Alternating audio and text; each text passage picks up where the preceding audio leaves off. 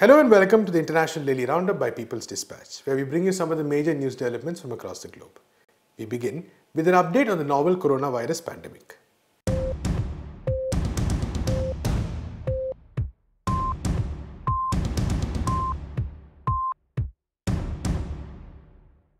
The number of cases has crossed 1 million across the world. Of these, over 750,000 are still active and more than 53,000 people have died.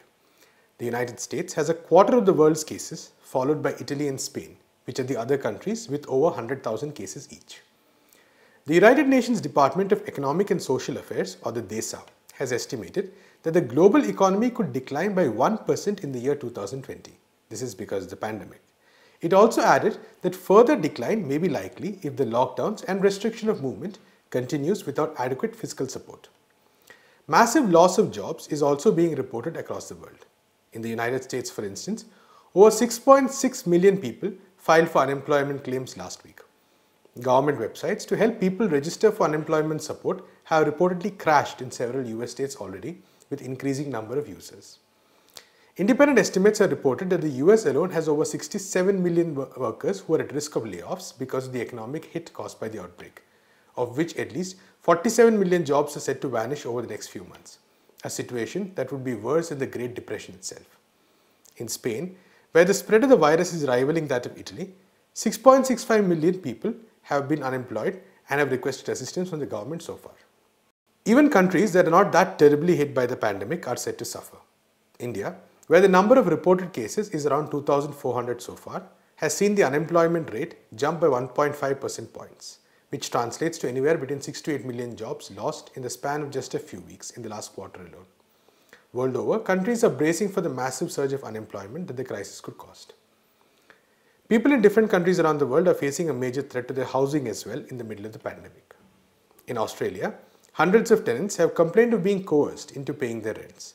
Landlords have reportedly been taking up heavy-handed measures by pushing tenants to pay their rent for March through various wage assistance measures that the state and the federal government have enacted. This is despite sanctions that could arise for violating eviction and rent freeze across the country. Many tenants have been asked to evict the flats they're in, while their corporate landlords have taken measures of lobbying against the restrictions that have been imposed by different governments to protect tenants during the pandemic.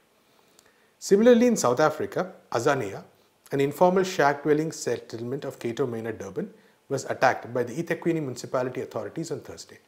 15 shacks were demolished, leaving several people homeless at a time when the lockdown has been imposed by the South African government and people have been ordered to stay home. Many shack dwellers were also injured in the attack. A private security agency, Calvin Security, was used by the municipality for the demolitions on Thursday. The army and the police, which had been ordered to assist in the implementation of the lockdown, were also involved in the illegal evictions. This is not the first eviction during the lockdown period. The South African government had ordered a moratorium on evictions during the lockdown period under enormous pressure from social justice organizations and the country's largest shack dwellers movement, Aphalali Base Majundolo. Despite this, evictions and shack demolitions have been reported across the country. In our In Focus segment, we bring you a video feature on the legacy of the US war in Iraq. The US recently redeployed its soldiers from 3 bases in the country to 2 other bases.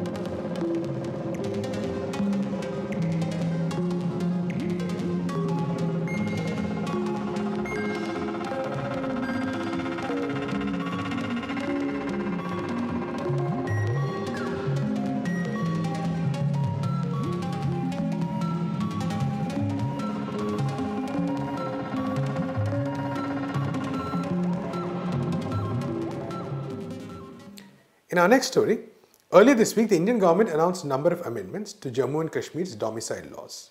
The former state of Jammu and Kashmir had its constitutionally guaranteed autonomy revoked by the Narendra Modi government and got bifurcated into two union territories that directly come under the administration of the central government. The rump entity of Jammu and Kashmir after bifurcation continued to enjoy some limited special status and retained some of its earlier domicile laws. These domicile laws regulate settlement and residency. The earlier laws were designed to prevent any demographic changes to the state after it joined India. They blocked migrants from other parts of the country from becoming permanent residents or being domiciled in the state. They also prevented property acquisition by outsiders. The latest amendments are set to change that. The amendments will allow any person who has lived in the newly created union territory for about 15 years, including the children of central government employees, to be domiciled if their parents have resided in the state for at least 10 years. The amendment would also deem any person registered by the Relief and Rehabilitation Commissioner migrants as a Kashmiri migrant, which is a status given to those displaced because of the violence, as a domiciled person. The new changes also take out quotas for domiciled persons and limit it to the lowest ranks of the bureaucracy, opening up the higher bureaucratic posts to anyone from the mainland of the country. Both pro-establishment and secessionist political movements have criticized the BJP government for making pathways to the colonization in the state. That's all we have in this episode of the International Daily Roundup. To know more about these stories, visit our website peoplesdispatch.org and follow us on Facebook, Twitter and Instagram.